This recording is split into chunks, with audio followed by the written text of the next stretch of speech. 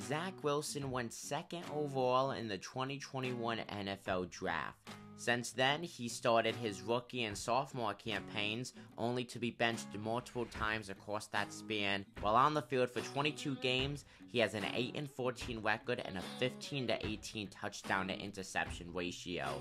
Overall, he's not a good player, but a recent stat has emerged that doesn't make it seem as bad for Zach Wilson. Currently, there are 3 active quarterbacks in the NFL who have started in a minimum of 20 games and have never thrown a pick six.